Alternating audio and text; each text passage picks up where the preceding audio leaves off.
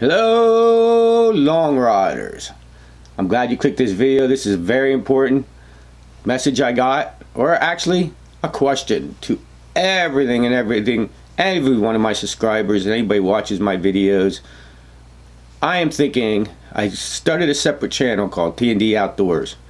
I'm thinking about combining the two and turning this channel into everything outdoors. Now, I won't put any less tying videos out. I won't put any less fly fishing videos out. The only thing that make a big difference is when the summer comes around, it's too hot to fly fish, and we don't feel like tying because we ain't really fishing. We could bring you videos about other stuff. And during the hunting season, we don't put out videos either because we're too busy hunting. We'll be able to bring you our hunting videos.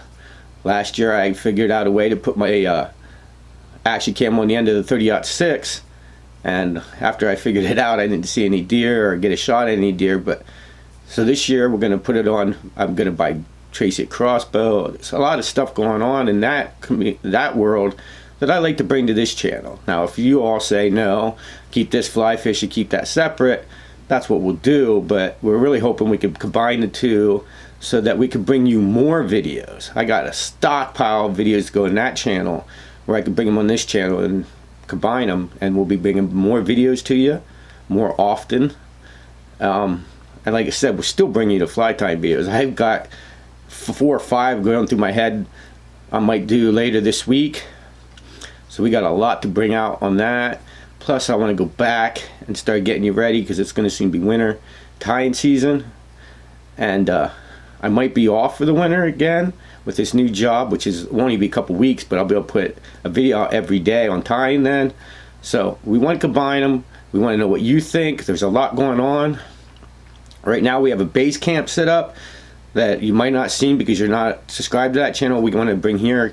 It moved us only 5 minutes away from some of our favorite fishing. The new Class A brown trout stretch on Penn Creek is only like 5 minutes away now.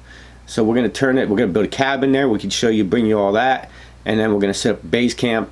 I got some pretty cool signs, like I got a sign that good things only come to those who wade.